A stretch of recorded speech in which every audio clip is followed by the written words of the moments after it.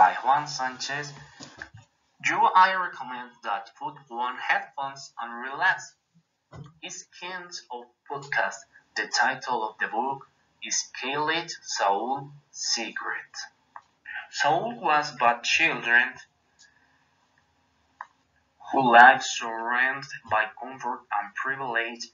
His father was a skilled servant and his mother a suffered writer, so the family resided in who house with a garden pool and a guard whereas where two high-end cars slept.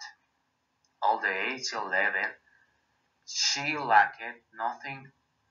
She wore the latest fashion, had a private room full games, and the other bedroom will hung a television so big is located more like a movie screen.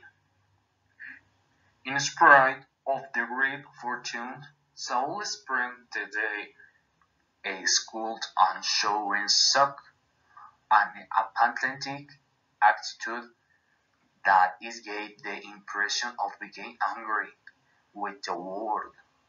Lately, we couldn't stand getting up early and had going to school 5 days a week, especially since his teacher seemed like an unbearable man and he spoke less and less with classmates. With the promise his objects were doing interesting to him, as if wasn't enjoy not a single subject attracted his attention. He wasn't he time looking at the sharing and opening his mouth to let all noise once every note at them.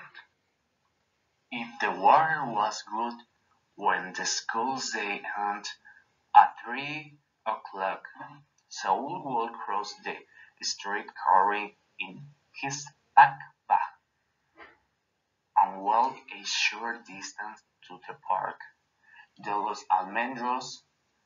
It was his favorite place to disconnect from math problems and the long list of country capitals that he was forced to memorize.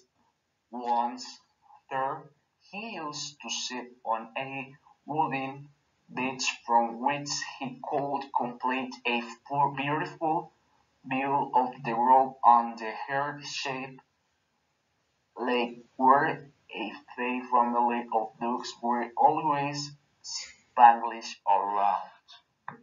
Saul veía apparently distracted, was like any other heart, cold and impassive, with his heart